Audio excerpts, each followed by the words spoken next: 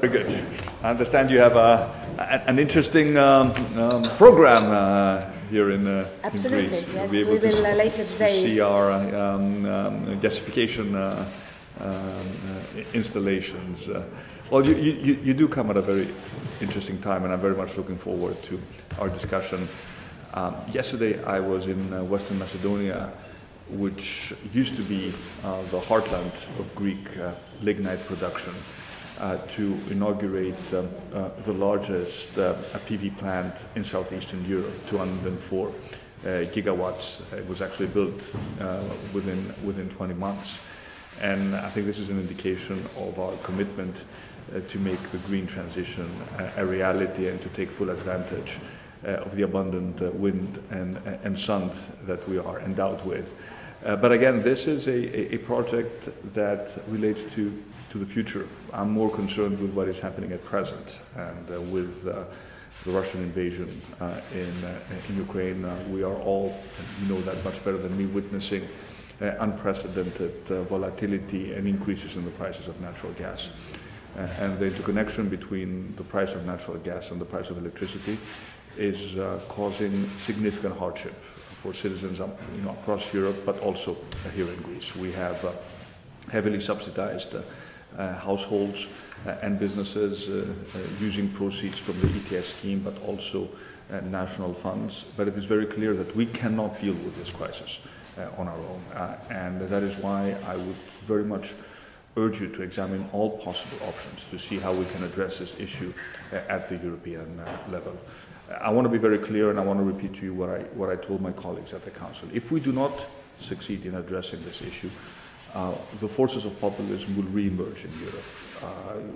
It is not sustainable to impose this burden on our citizens, especially when we're talking about prices of natural gas that do not reflect the fundamentals of supply and demand. Nothing has really changed, but the prices have increased fivefold, sixfold, tenfold occasionally. So I think all options need to be on the table, including a possible price cap on natural gas. And of course, we need to find a way to quickly break the link between the prices of natural gas and the prices of electricity. So I would just like to reiterate to you what we've been discussing at the level of the Council. Very much looking forward to the Commission, which has been very proactive in terms of coming up with a very useful toolbox to move one or two steps further in terms of supporting member states, because no member state on its own is able to deal with this crisis. Certainly not a country such as Greece, which is committed towards a path of fiscal sustainability, because we're still suffering from the legacy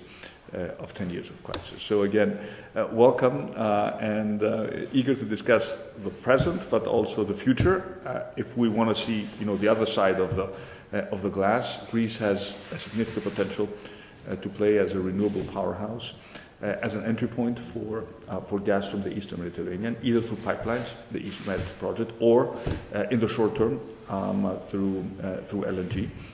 And we're talking to all parties involved. And of course, we also want to move forward with strengthening our interconnections. As you know, the electricity interconnection between Greece and Egypt is a project that needs, in my mind, also to have European support, but also through the Repower instrument. I think there are other projects that will be of great interest to Europe as a whole that could be co-financed and move off the ground very quickly. So again, welcome. It's a pleasure to have you here. Thank you, and well, it is a pleasure to be here, despite the challenging times for Europe in general and the energy sector in particular. And since Russia attacked Ukraine, we have been focused how we can support this brave country, but also how we can calm down the energy markets and how we can reduce our dependence on Russian imports. And in this regard, I think that the key element is European Union's member states' unity. And to support this unity, it is very important from our side to keep the constant contact with member states. So this is the main reason why I'm here today, and I'm very thankful that you received me. I am waiting very much the interesting program that is ahead of me, But of course, there are some challenges right now that we have to discuss. And then if I could, sum it up, then we do have this emergency right now, how to support our households and enterprises in the context of very high energy prices.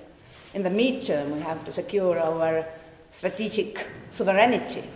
And of course, in the long run, we have to decarbonize. All of us have committed to become climate neutral, and in this regard, Greece has been a very ambitious partner of ours. And your national plans are very promising. So, as you mentioned, you have a unique position here, lots of abundant renewable resources, but also different supply routes.